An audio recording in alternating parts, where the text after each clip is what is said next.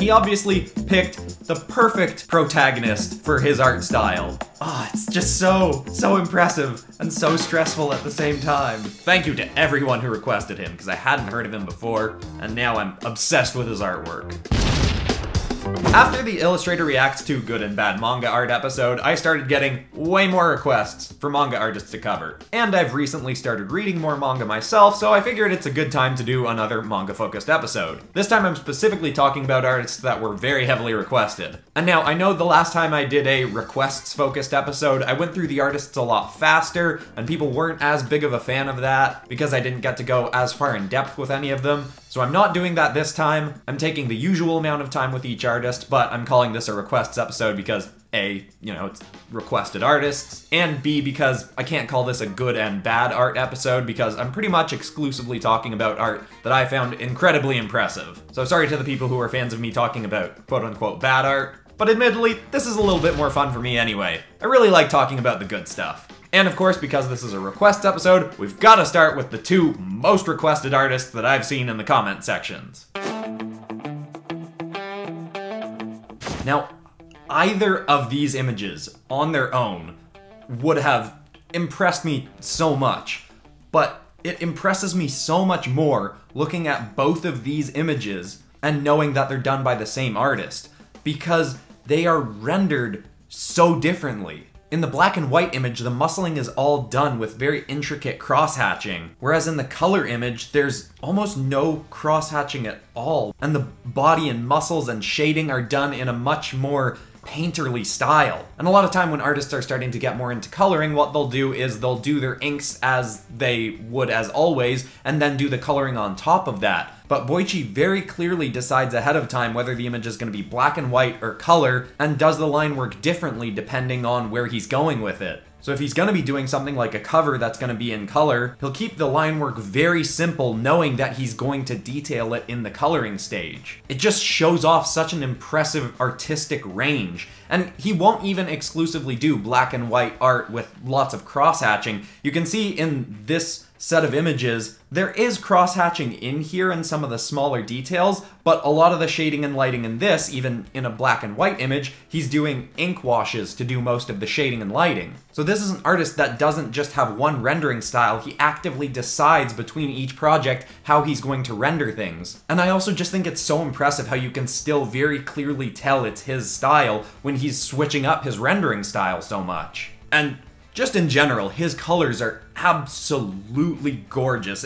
Personally, it's probably my favorite colored manga art that I've ever seen. It's so beautiful. And I looked into his process for coloring. If I show the images that he had up, I might have to crop them a bit because they're not exactly safe for work. But he'll start working traditionally, do the thumbnail sketches, do the inking traditionally, and do some ink washing in different parts to add a little bit of real life texture, and then bring it into Clip Studio to do the flatting, and Photoshop to do the rendering of the colors. That was his process in 2017. I assume it hasn't changed, but I guess it might have. And then also, finally for him, I just had to talk about this drawing of this back, because he very clearly has an incredible understanding of anatomy and muscle and where all the different muscles go. His style is such a great blend of realistic muscles and realistic rendering with some really nice, beautifully rendered manga-style faces. And on this back drawing, I love the thick black outline around the character, contrasting with the light, intense cross-hatching to do all of the details of the muscle. So beautiful. Thank you to everyone who requested him, because I hadn't heard of him before, and now I'm obsessed with his artwork. So much of Eiichiro Oda's art has such incredible depth to it. He's someone who's very good at making stuff feel closer, farther, in the middle distance. He has a really strong understanding of distance and depth and space, and he really exaggerates it in a lot of his images. And I've also been told that his art can be a little bit divisive, and I understand that because it is very stylized. The expressions are huge, the perspective is really stretched and pushed a lot of the time, and it's all very purposely done in an exaggerated way, but I could also see why some people don't love that. It's kind of the same reason that a bunch of people can't really get behind one of my personal favorite artists, Humberto Ramos, because he's got very stylized, exaggerated body proportions that can seemingly change up a bit between panels. but I think it works so well for the kind of characters he wants to draw and the stories he wants to tell.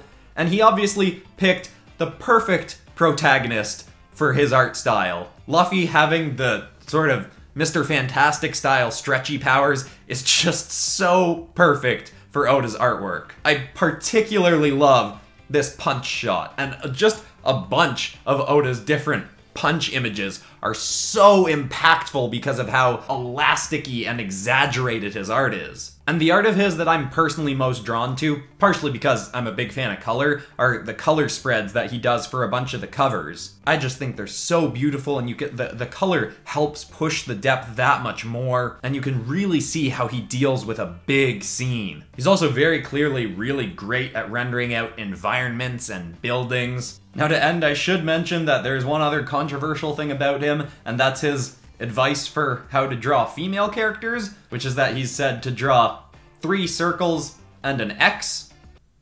You know, I wouldn't personally advise following that direction, but, you know, to each their own. Depends what kind of art you're trying to make, I guess. But overall, my main takeaway is that Oda is a master of punches and depth. Also, I was having a bit of a hard time trying to figure out what to talk about for Eiichiro Oda, until a subscriber named David helped me out, sent me a bunch of artwork specifically to talk about. Thanks so much, David, that was super helpful, and I hope I did you proud in this episode. Now next up, I can actually reference the manga, because I just read the first volume of Tokyo Ghoul, and I love the art so much. Sui Ishida did such fantastic work in this. It's so high contrast, and as I was going through it, I was trying to figure out something that I could specifically talk about, something that really caught my eye, a panel that would work really well to cover, and finally, as I was getting near the end, I found this panel right here, which I both absolutely love and was a little bit frustrated by. The drawing part of this image is so great at making us move from right to left.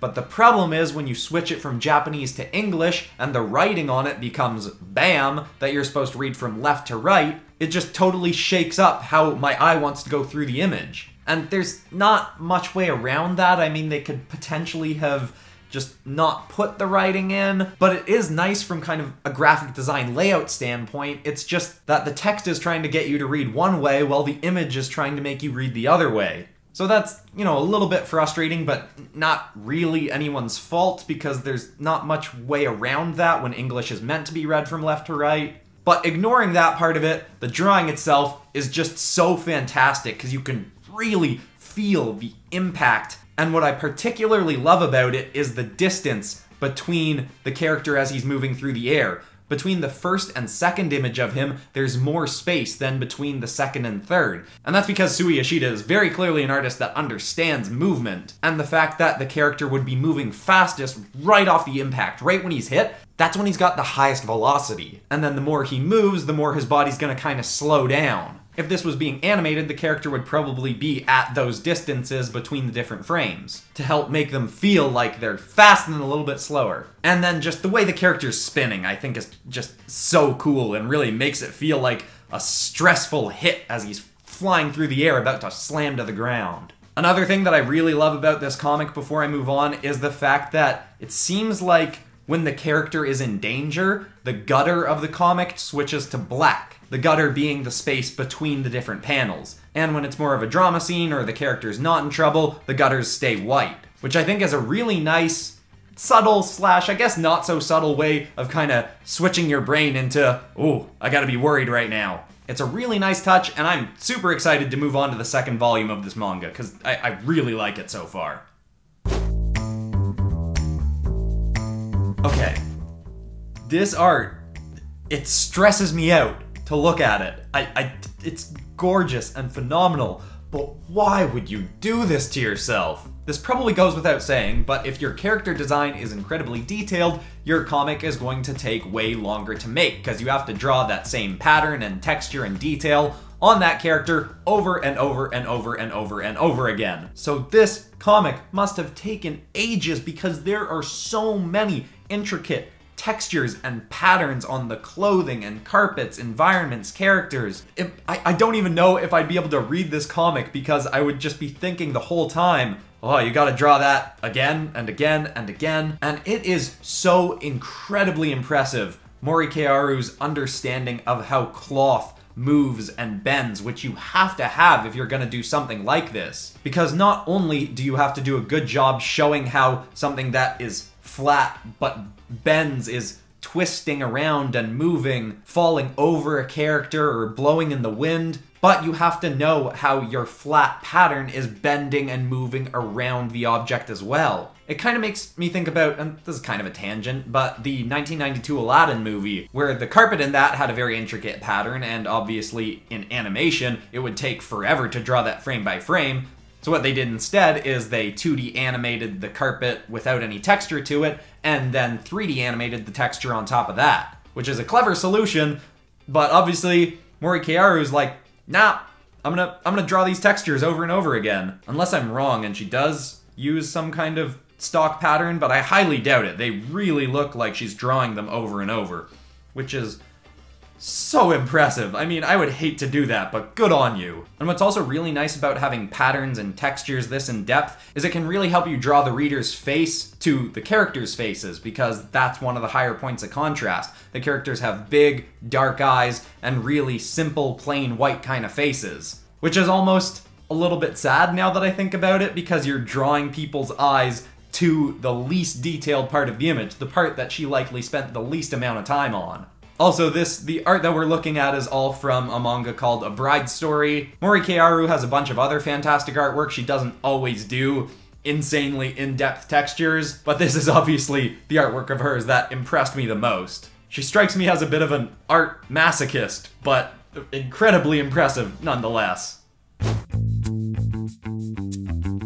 Now, if you've watched Illustrator Reacts before, you can probably peg a lot of the stuff that I want to say about this first drawing, so I'll speed through them first, because I don't want to repeat myself too much, but I love the color contrast. The yellow really makes the main character stand out. A lot of these glass shards are very explicitly arrows pointing us to the main character. The background's got a bit of a swirly toilet bowl effect, bringing us into the main character also. Everything about this piece is really bringing our eye to the main focus. Great job there, I love it. Okay, I know I talk about this a lot, so I'll move on. And it was actually kind of hard trying to figure out what to talk about for Posuka Demizu's art, because so much of the stuff that was coming to me is stuff that I've talked about in depth before, which is all really fantastic, the way he guides your eye through the image in different pieces, the way he does coloring. But once I'd looked at a bunch more, the two things that really stood out to me, one of them was still a coloring thing, is the fact that he's really good at working with both desaturated color palettes and bright, vibrant, poppy color palettes. If we switch away from this cover and look at this drawing of this Spinosaurus and the girl, I don't know what the context is for this one, I'm sorry. This is a much more reserved, desaturated color scheme, and it works just as well as the bright, vibrant, poppy stuff.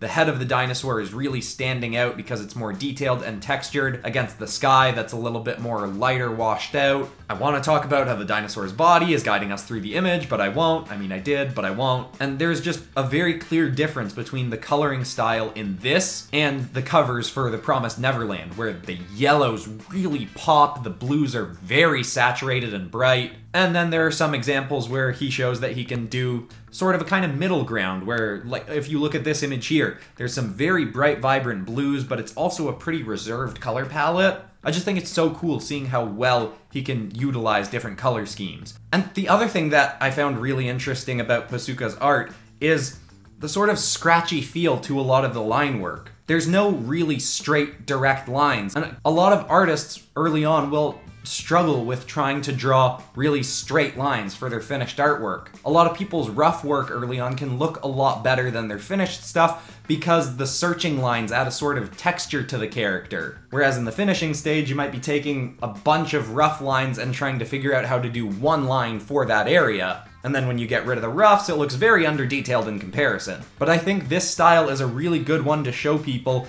that to make good art, you don't have to do really straight lines in your finished artwork. In fact, I had a teacher when I was in school for animation when I specifically asked them, how can I get better at drawing straight lines? And his answer was, don't worry about it. It's not as important as you think. These pieces still look really nice and finished, even though most of the line work is, I don't want to say sloppy, because that makes it sound like an insult, but hopefully you get what I mean from saying that. And also, I think the sort of splotchy watercolory coloring to this really helps sell the style.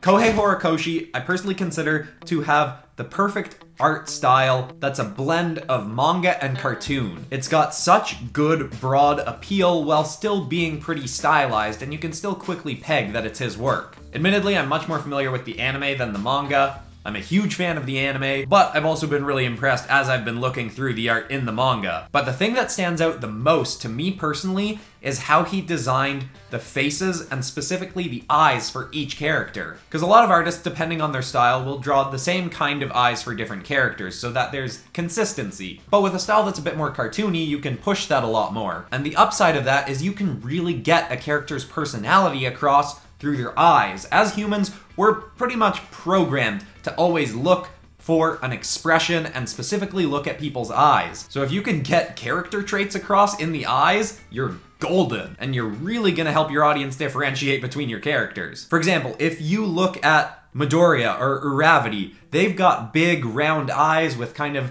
the glints in them a lot of the time to make them look cute and friendly and just generally appealing and nice looking. But then in contrast, you've got characters like Bakugo or Takayama who are more serious and angry, and they've got much more angular and aggressive looking eyes with smaller pupils that really makes them feel a lot more serious. And then you got someone like Froppy, who's a friendly character but is a little bit odd and goofy. So she's got really big eyes but also kind of big pupils without the glints in them to make her, you know, a little bit strange looking. Ugh, as I'm talking about eyes, I've got something in my eye. That's ironic. And then someone like Tenya Ida, who's, you know, a nice and friendly character, but also a bit more serious. He's got eyes that are kind of a halfway point between someone like Deku and someone like Bakugo. And of course, he's got glasses to make him look a little bit more studious. And this idea of designing eyes differently is actually something that Scott McCloud talks about in Making Comics, which if you haven't heard of it and you want to make comics, I highly recommend it. And he talks about how he designed his character's eyes for Zot, which is another really great comic that's inspired by manga art and Western art, kind of a cool mash of the two. He's a genius when it comes to any kind of comic art. I recommend checking out a whole bunch of his work as well. But sorry, that's a tangent. Back to Kohei. As an aside, my personal favorite cover that I've seen for My Hero Academia is this one here. This is another one of those covers that I've talked about other covers that are like this one. I think I talked about an I Hate Fairyland cover that's very similar format to this. I also found a bunch of other examples of Hirokoshi just doing sketches and drawings that have been put up online. The style between them switches up, but also has,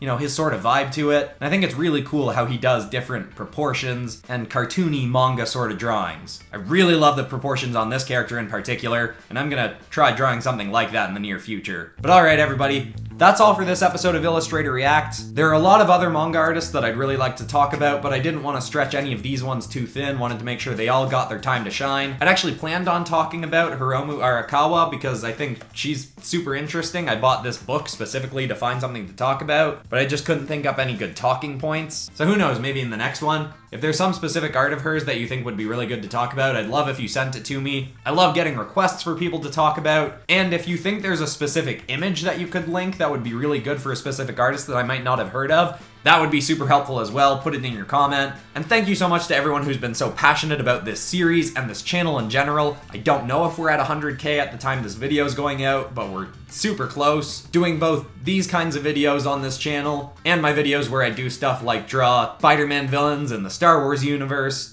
Overwatch characters in Dungeons and Dragons. Everything about this channel has just been a dream to run. This is a dream job to me, and it wouldn't be possible without all of you, so thank you all so much for being here. But that's all for this episode. I'm Christian Pearson. This has been Popcrest Studios, home of the nerdiest art videos on YouTube, and I will see you all in the next one. Goodbye, everybody.